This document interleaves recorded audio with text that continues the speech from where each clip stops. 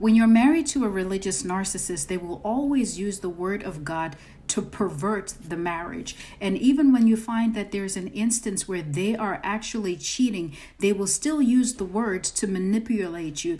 Don't ever be deceived that the God that they are talking about is the God of the Bible. He is not. Their God is the prince of the air. Their God is the devil, because God of heaven and earth, right?